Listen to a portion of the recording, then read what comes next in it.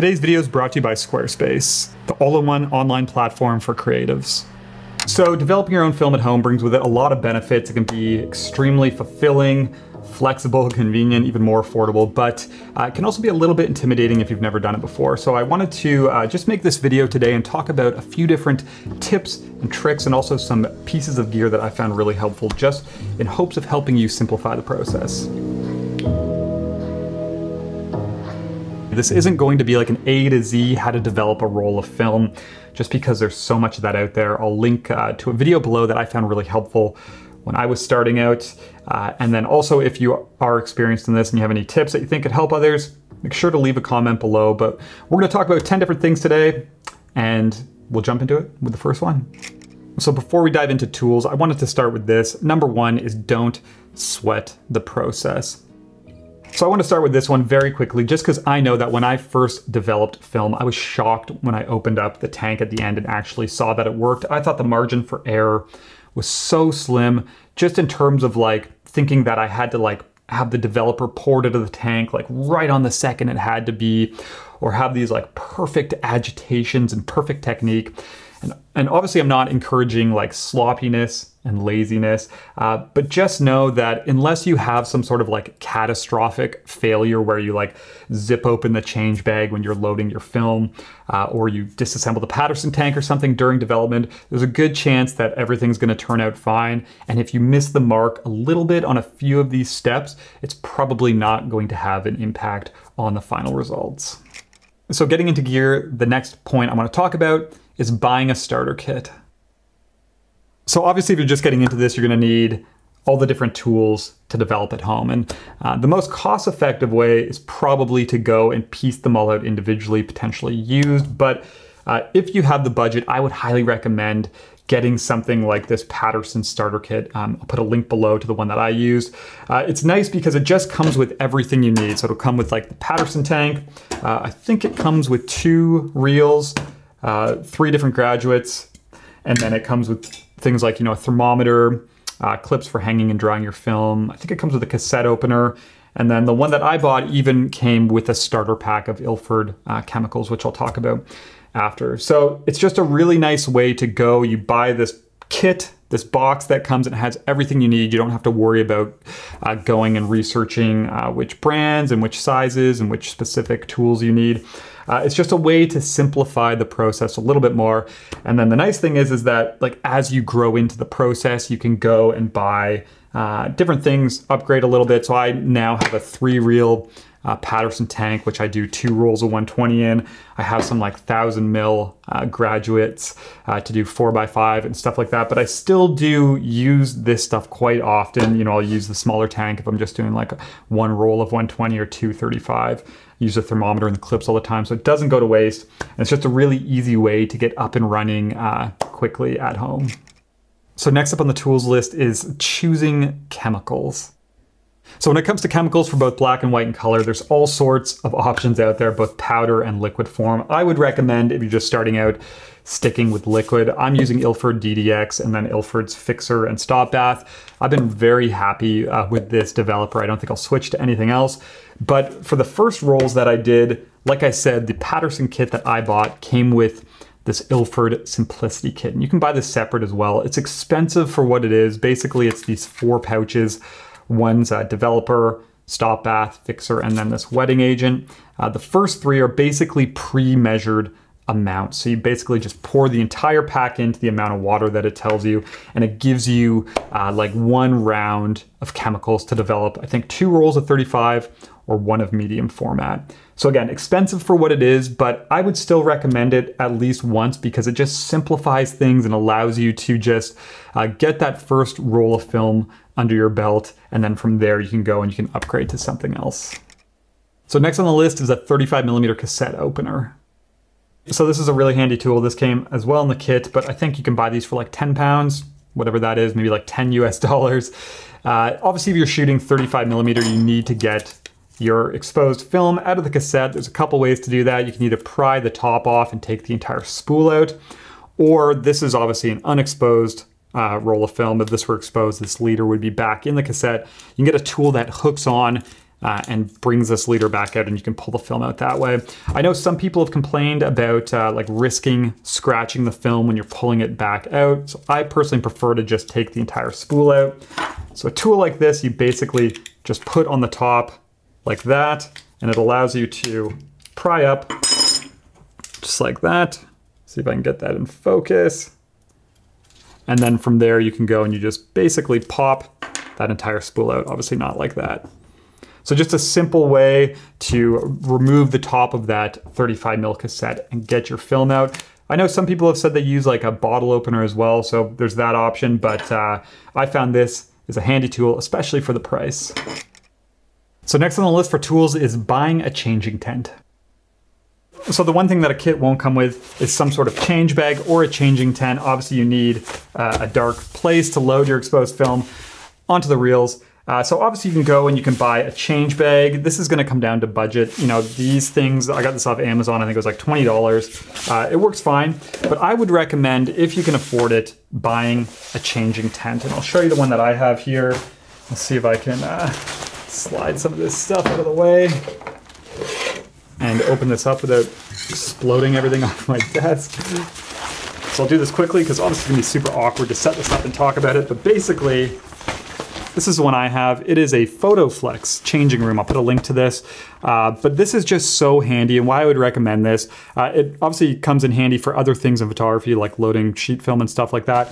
But when you're just starting out, obviously working in a dark bag is something that can be a little bit tricky, trying to get your exposed film onto the reel. So having something like a changing tent just gives you this extra room where like the bag isn't falling down on top of you.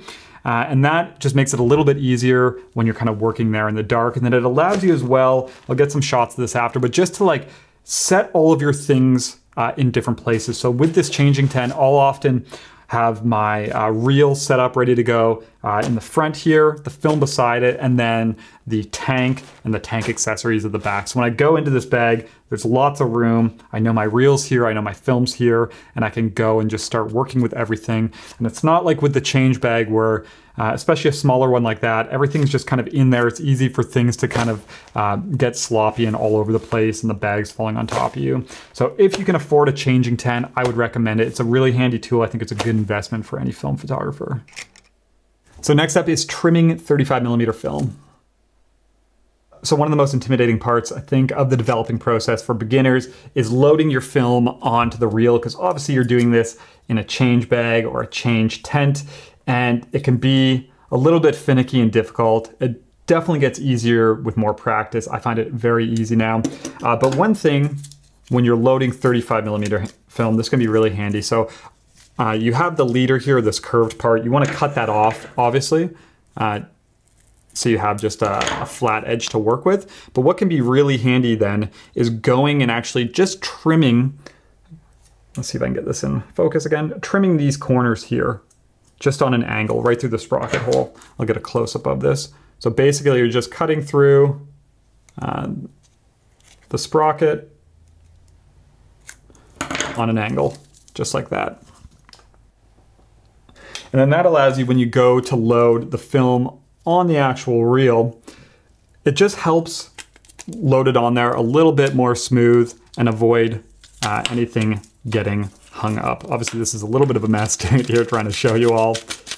And obviously you're gonna be doing this in a change bag by feel, but I found just using that little trick of kind of cutting those edges on an angle whenever I've gone to load 35mm into a reel, it's always gone very smooth, and you avoid just like the risk of it binding up or twisting or anything like that. So very simple but handy little trick.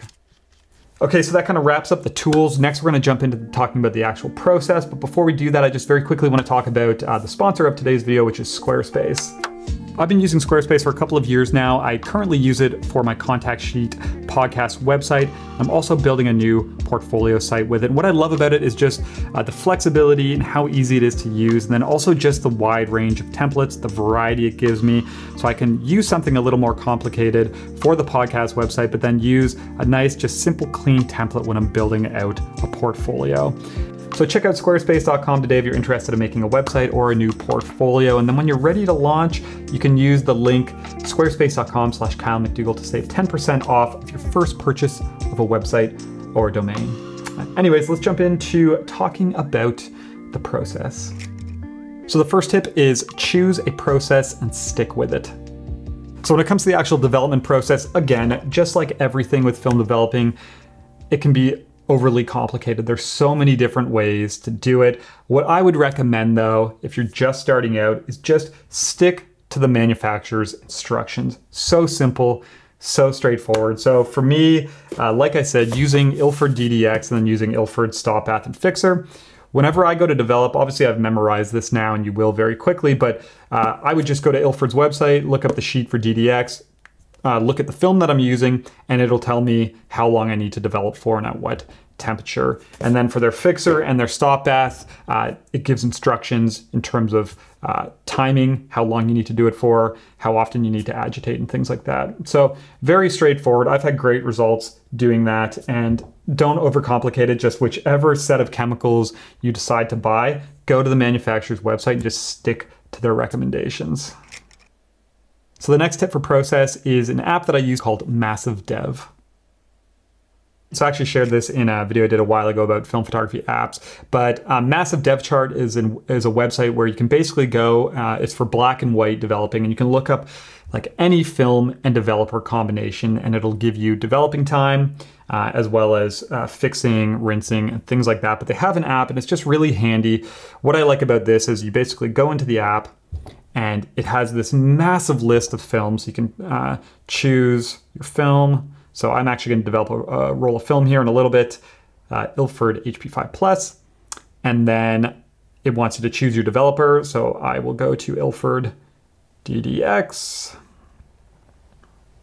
It'll ask me what ISO I want to develop at. I actually shot this HP5 at 800, so I'm going to select that. And now it adds it to my list here. So I have this massive list here of all these like saved film and developer combos that I use. But when I click on that, it basically now gives me all of these set timers. So it gives me my development time, my stop bath, my fixing, and it's just a really handy way to basically have this resource to find out development times, but also this app that sets you timers for everything right away. So again, there's a lot of different ways you can do this. You could just use the stopwatch on your phone. I know there's other apps as well, but I found Massive Dev Chart just to be a really good resource, and just also super handy and a quick way to set things up pretty easy.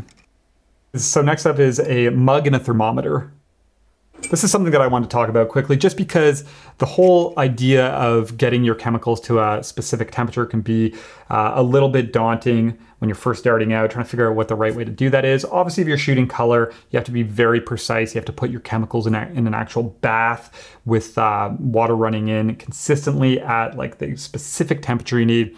With black and white, there's a little bit more flexibility. So all that I've ever worried about is that I'm using the right temperature water to mix in with my chemicals. And the process that I do for that is I have the thermometer that came with the Ilford kit, and then I just take a mug and I put this mug under the tap, and I basically run the taps with the thermometer in there until I'm getting a consistent 20 degrees, which is what the temperature for black and white developing is recommended to be. As soon as it gets to 20, I'll let it run for like an extra 30 seconds just to make sure that the water coming out is consistent. And then I'll just use this mug and I'll pour the water into my graduates until I get to the right amount that I need. So it's just a really simple way, instead of, you know, trying to fill up your graduates, take a temperature, pouring it out.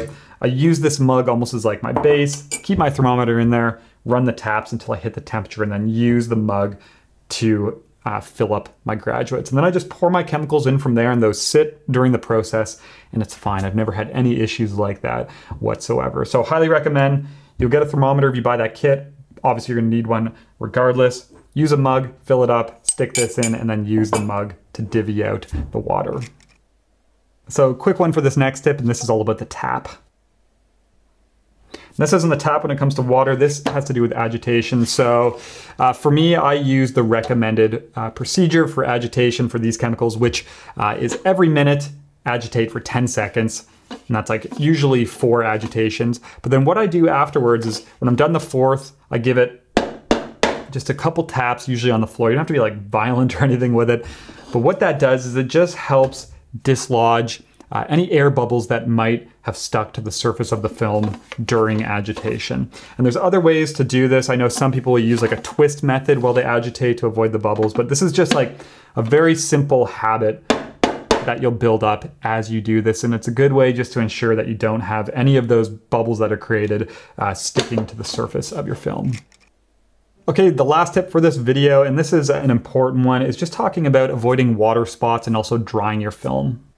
So the first couple rolls that I developed at home, I just had like a nightmare with water spots. It was awful. The film was just covered in them. I have really hard water here. So ever since, what I do now is I do like the standard wash or rinse procedure, which is like 4 to 5 minutes of this just running under the tap. But what I do after that is I pour out that rinsed water, and then I take deionized water, or you can use distilled water. I fill up the tank once with it, pour it out, fill it up once more, and then I use Ilford's wetting agent. This actually came with that Simplicity kit, and I'll just put like 1 or 2 drops in, give the spool a little bit of a spin, and then I'll pour that water out. And then when I take the actual reel out of the tank, I'll give it a couple bangs on the side of the sink while the film's still loaded in there. I'll pull the film out, and then I actually just hold the film and I give it a big shake to try and get any excess water off.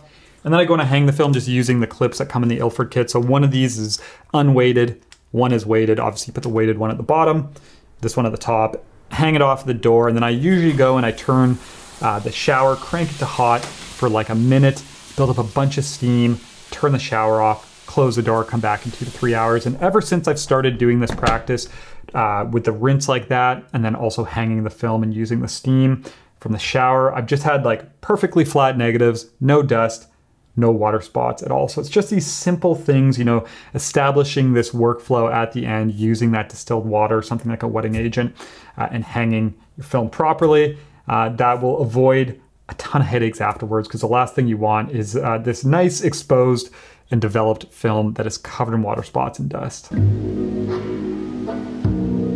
Okay, so those are 10 things that I think hopefully will help you if you're thinking of getting into developing film, or if you're already doing it, maybe you take a few things away. But like I said before, the process really isn't that complicated, and if you've been thinking of trying it out, just go for it, buy the things you need, and I think you'll be very surprised at how easy it actually is and how rewarding it is. So anyways, hope this helped. If you have any questions, leave them below. I'll try my best to answer them. And until next time, just want to say thank you, and I'll talk to you soon.